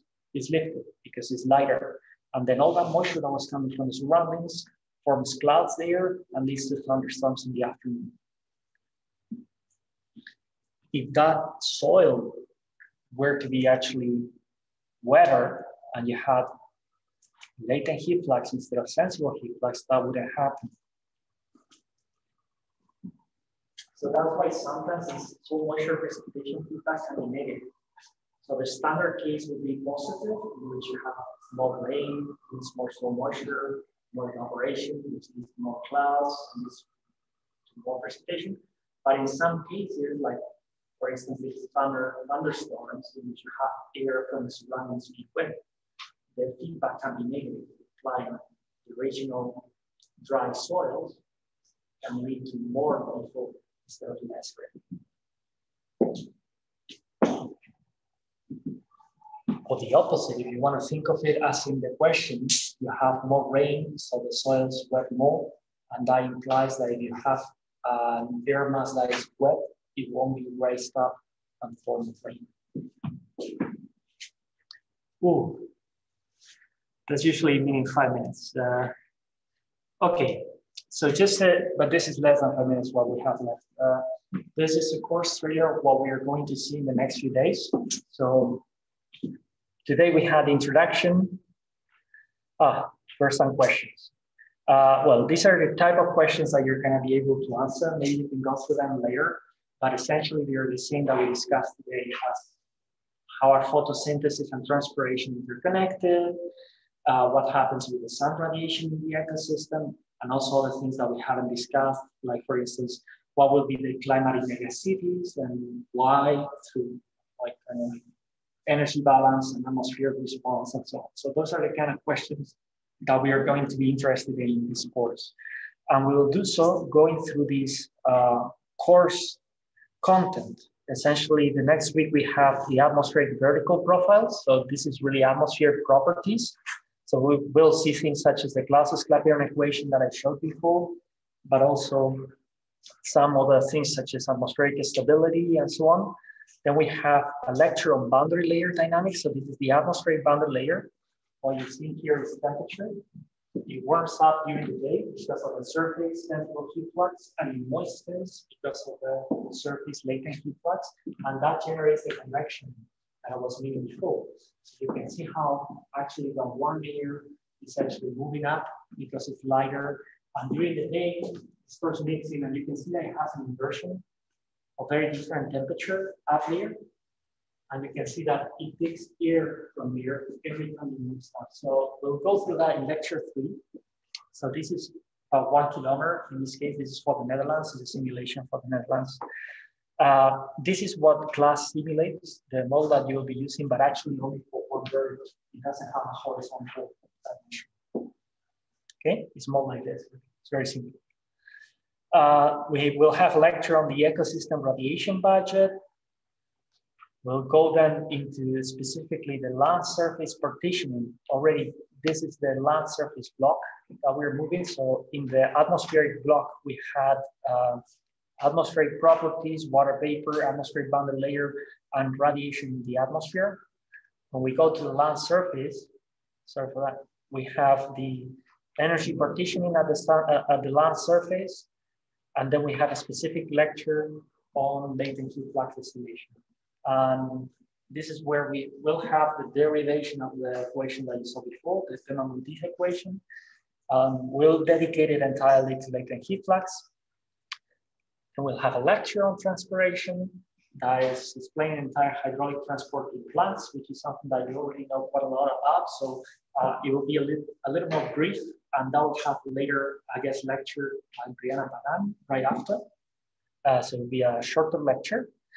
Then we have the first lecture of the feedbacks, which is the soil moisture and vegetation feedbacks. We'll go through all the possible feedback interactions out here between the land surface and climate, precipitation, temperature, things that we have already discussed today and many others. Then how do we change the land use and land cover to affect those feedbacks and affect our climate? So a bit on geoengineering, but also on the effect of cities on climate and things like that. And then we'll have a last lecture in which we will put that into a global perspective, a bit more in light of the courses that you'll have next year. And there in that lecture, I'll go through all the possible questions for the exam. We'll have at least 1 hour to see sample questions that you guys can actually ask things and so on. And of course, any other time that you guys want to ask anything, you just have to be clear. So that's the structure of the course. And this is essentially the key ideas that we discussed today. I'm not going to go through them now, but we'll have a slide like this in every lecture.